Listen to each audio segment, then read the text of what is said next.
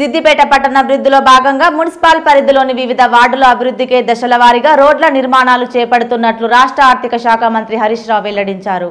Municipality పరిధిలోని 22, 25, 29 municipal వార్డులలో రోడ్ల నిర్మాణ పనులకు మంగళవారం మధ్యాహ్నం మంత్రి శంకుస్థాపన చేశారు.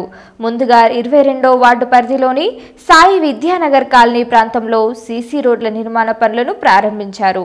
అనంతరం 25వ వార్డులో మెదక్ రోడ్ పోచమ్మ దేవాలయం నుంచి Padmanayaka function hall bypass road వరకు 49.90 లక్షల LRS నిధులతో బీటీ రోడ్డు, ఆ తర్వాత 29వ వార్డు పరిధిలోని గార్చర్లపల్లి బస్టాప్ నుంచి ఎల్లమ్మ కట్ట వరకు సీసీ రోడ్డు నిర్మాణం, ఎల్లమ్మ దేవాలయం నుంచి ఎస్సీ కాలనీ వరకు 65.80 లక్షల LRS నిధులతో బీటీ రోడ్డు నిర్మాణ పనులను శంకుస్థాపన చేశారు.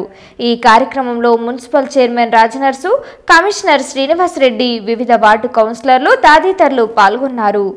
పట్టణంలోని వివిధ వార్డులలో రోడ్ల నిర్మాణాలకు వెళ్లిన మంత్రి అక్కడి వృద్ధులతో కరోనా నేపథ్యంలో తీసుకోవాల్సిన జాగ్రత్తలపై కాసేపు ముచ్చటించారు.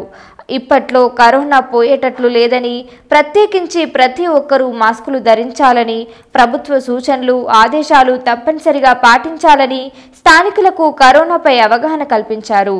ఆర్టీసీ బస్సుల్లో, ఆటోలు, ప్రైవేటు వాహనాల్లో జనం రద్దీగా ఉన్న ప్రాంతాల్లో తిరగొద్దని ప్రజలకు సూచించారు.